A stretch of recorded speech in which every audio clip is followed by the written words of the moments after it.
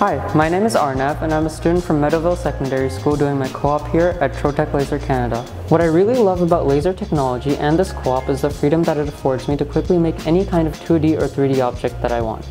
Today I will be showcasing an example of this through my model plane that I was inspired to make after watching a documentary called Kitty Hawk.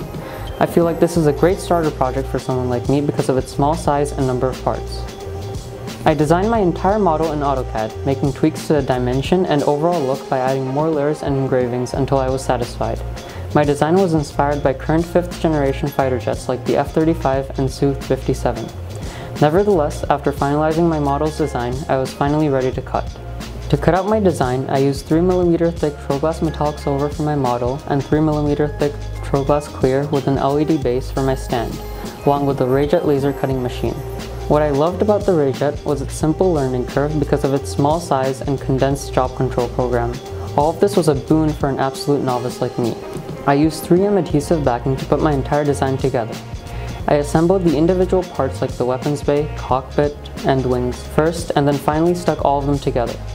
I really enjoyed the authentic look of the Troglass metallics and the way that it all came together with the stand.